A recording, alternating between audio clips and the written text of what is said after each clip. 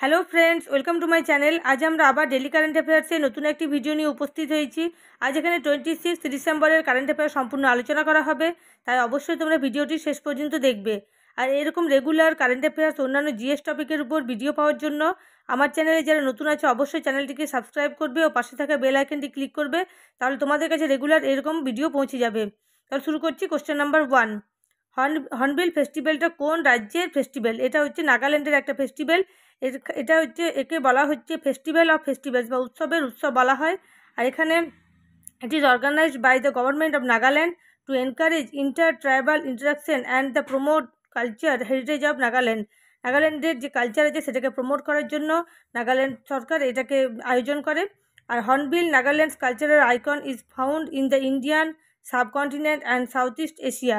এটা একটা জনপ্রিয় একটা এবং কালচারাল ফেস্টিভ্যাল হচ্ছে নাগাল্যান্ডের। The Reserve Bank of India announced a four-tiered regulatory framework for which type of banks? Reserve Bank four-tier regulatory framework launch করেছে আরবান কোঅপারেটিভ ব্যাংকের জন্য। এখানে যে 4 টায়ার রয়েছে সেগুলোকে কিভাবে ডিস্ট্রিবিউট করা হয়েছে সেটা দেখো।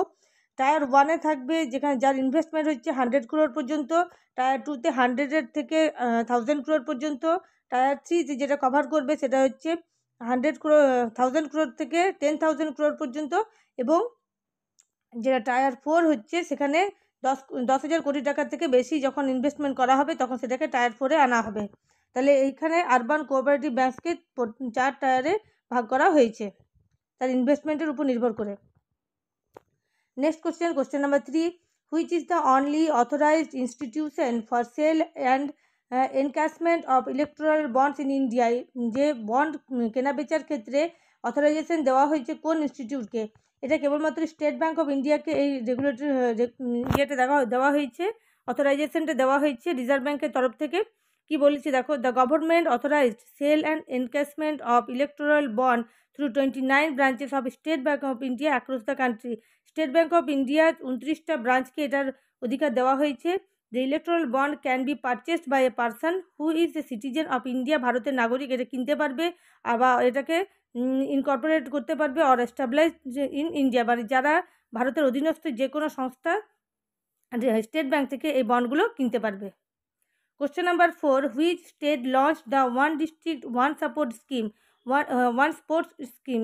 ওয়ান ডিস্ট্রিক্ট ওয়ান স্পোর্ট স্কিমটা লঞ্চ করেছে উত্তরপ্রদেশ সরকার। এখানে বলা হয়েছে the M of the scheme includes promoting sports culture, keeping the younger generation healthy and providing A platform for sports person to nurture there talents. যার যেমন যোগ্যতা সেরকমভাবে যাতে তারা খেলাধুলোতে প্রিপারেশন নিতে পারে বা সুবিধাগুলো পায়, সেই জন্য এটা লঞ্চ করেছে উত্তরপ্রদেশ সরকার। সেখানে সেই জন্য 75টা জেলাকে উত্তরপ্রদেশের আইডেন্টিফাই করা হয়েছে বা নির্দিষ্ট করা হয়েছে।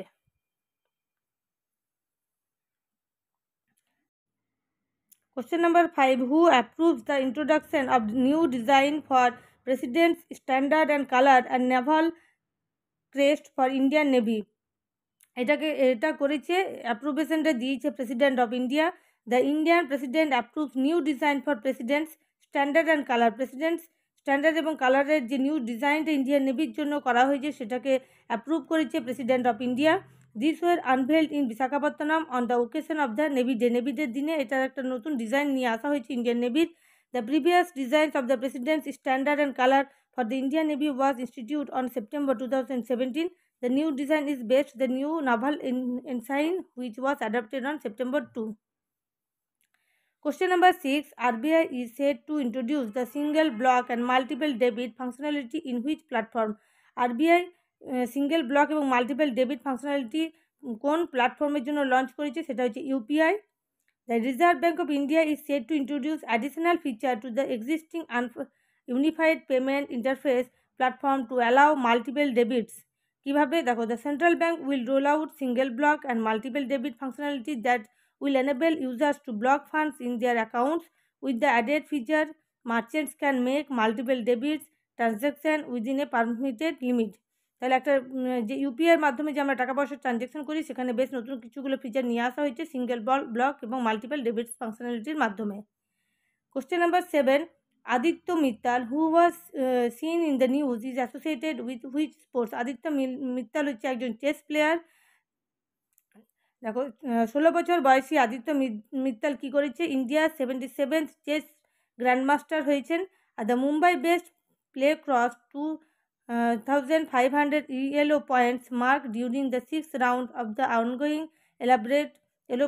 ব্রেকেট ওপেন টুর্নামেন্ট ইন স্পেনে এটা আয়োজন হয়েছিল, সেখানে আদিত্য মিত্তাল উইনার হয়েছে, 77th গ্র্যান্ডমাস্টার হয়েছে ইন্ডিয়ার। Mittal is also the 5th Indian to achieve the GM title in 2022 after Bharat Subramaniam, Rahul Srivastava, V Pranab এবং প্রণব আনন্দের পরে। Question number 8. Who has been appointed as the chair of B20 India to lead the business agenda during India's G20 presidency? G20 প্রেসিডেন্সির আন্ডারে B20 ইন্ডিয়ার chairman হয়েছেন কে? N Chandrasekaran.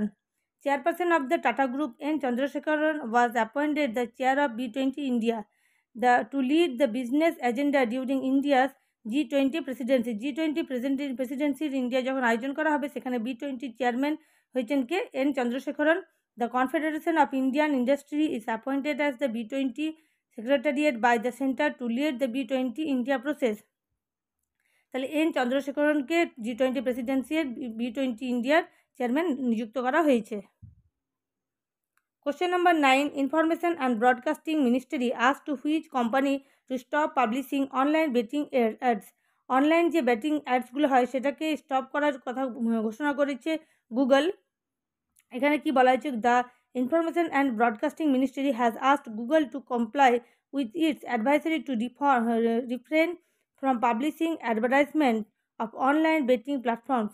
The latest guidelines was issued by the ministry in October after it noted violation of a previous advisory in June 2022, as some online offshore betting platforms started using news websites as a surrogate product to advertise betting platform on television channels. গুগলকে এটাকে নিষিদ্ধ করার কথা বলা হয়েছে। Question number 9. Who has been named as the 2022 Person of the Year by Time Magazine? Time ম্যাগাজিনের দ্বারা 2022 সালের person of the year ঘোষণা করা হয়েছে ভলদিমির জেলসাঙ্কিকে, যিনি ইউক্রেনের প্রেসিডেন্ট। আর কী জন্য করা হয়েছে দেখো, the Times cited that the president has put up A ফেস্টি resistant against the Russian invasion for nearly a ইয়ার নাও। 1 বছর ধরে রাশিয়ান গভর্নমেন্টের তরফে বা রাশিয়ার বিরুদ্ধে তিনি লড়াই করেই চলেছেন, সেই জন্য তাকে পার্সন অফ দ্য ইয়ার বলা হয়েছে। আর তার যে shares the 2022 title with the spirit of Ukraine when Russia declared war against it's নেবার, Zelensky announced his decision to stay in Kyiv and rally his country. তিনি দেশ ছেড়ে পালিয়ে না গিয়ে দেশকে রক্ষার জন্য 1 বছর ধরে যুদ্ধ করেই চলেছেন। Question number 10. Who has been selected as the first woman president of Indian Olympic Association? Indian Olympic অ্যাসোসিয়েশনের প্রথম মহিলা প্রেসিডেন্ট কাকে নিযুক্ত করা হয়েছে? তিনি হলেন PT Usha. Legendary athlete's PT Usha was elected as the first woman president of Indian Olympic association. একদম মনে রাখবে, কারণ তিনি প্রথম মহিলা নিযুক্ত হলেন, সেই জন্য ভেরি ইম্পর্টেন্ট। তিনি কখন? Asian games gold medallist 1984, Los Angeles Olympian 400 metre hurdles finals. The 58 years old athlete was declared elected unopposed for the top post in the polls. আশা করি ভিডিওটি ভালো লেগেছে এবং আজকে আমরা মোট টপ 10 কারেন্ট অ্যাফেয়ার্স আলোচনা করলাম। ভালো লাগলে লাইক ও শেয়ার করবে এবং অবশ্যই কমেন্ট সেকশনে জানাবে ভিডিওগুলি কেমন লাগছে। Thanks for watching, good bye and C you in next video.